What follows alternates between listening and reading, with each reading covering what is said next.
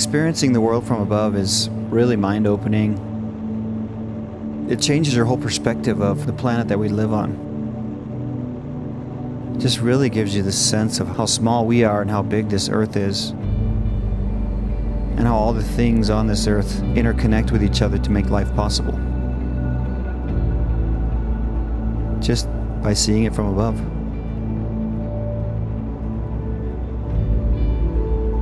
My name is Chris Dahl-Bredine. I'm from Taos, New Mexico. I'm an aerial photographer and trike pilot.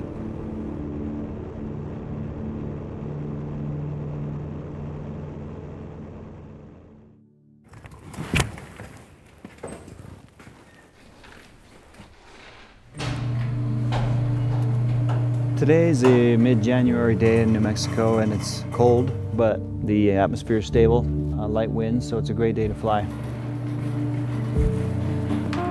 A trike is a flying machine that looks like a hang glider wing with a three-wheeled carriage underneath and the motor mounted behind you.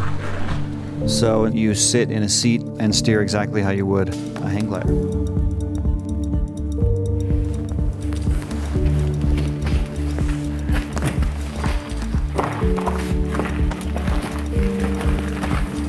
To learn to fly a trike safely, there's a couple main components.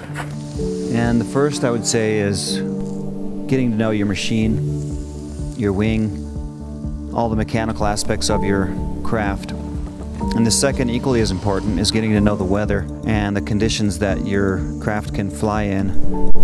I actually really love flying in the winter because the air stays stable almost all day long. The cold temperature keeps the thermals from developing, so you can fly all day a lot of these winter days.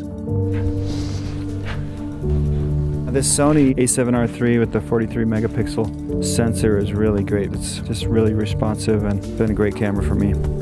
I had always been interested in photography, but never really pursued it much until I started flying one of these. When you take off at sunrise and you see an amazing sky light up before you and you're flying over beautiful pink clouds, it's so moving you just really want to share it with someone, and it's hard to do with words. So it was pretty natural to pick up a camera and just start trying to capture what I was seeing. Clear prop! Today we're thinking about flying up along the Rio Grande Gorge to the north, and then kind of climb up, and if conditions allow, maybe go over the mountains a little, the Sangre de Cristos, and kind of get a sense of what the range is like from probably 13,000 feet or so.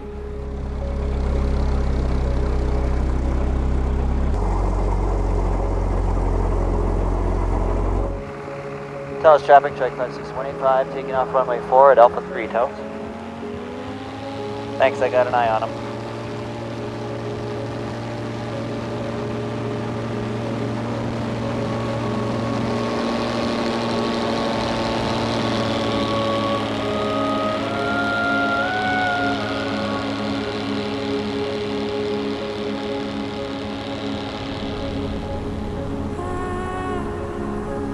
Sensation of a trike, at first you feel very exposed and vulnerable. Just being out in the wind like that and seeing the ground fall away from you, that can be unsettling, and I think the better you know your craft and the more you do it, the more you start to trust not only the aircraft and its limitations, but you trust your judgment about how to decide when it's safe to fly or not. And once you get to that point, it becomes much more enjoyable and you can actually relax up there, and even if it's a few moments, let go of the intensity and the fear and the other things you have to be monitoring and thinking about.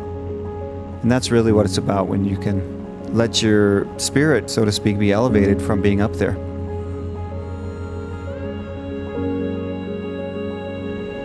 When I'm flying, I can shoot with one hand while I'm steering with the other hand, and I can actually adjust my settings with my gloves on.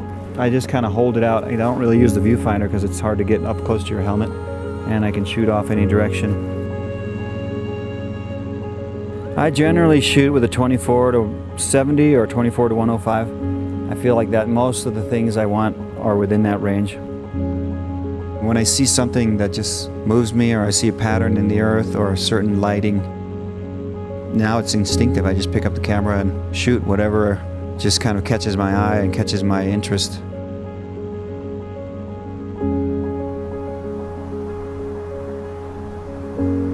been in New Mexico for over 40 years, and this landscape is still fascinating to me.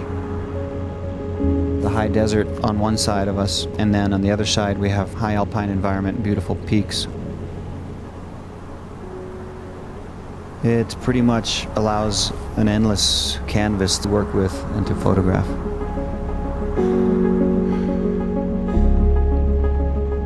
Just being out there in that environment, in those conditions, is always pushing your mind and your will to be able to capture more, and in different ways. Every time I go up, I try to think, what have I not done? What could I do differently?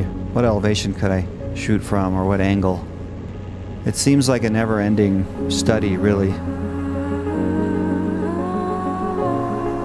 can never really master it. You can just keep immersing yourself and take it to the next level for yourself.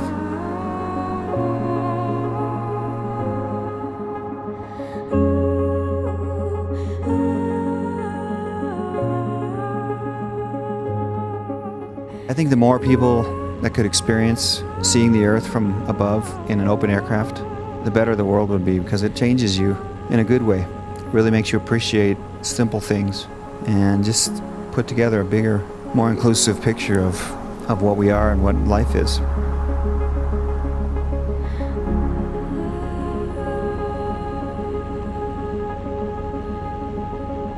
My name is Chris Dahl-Bredine. I'm an aerial photographer and trike pilot.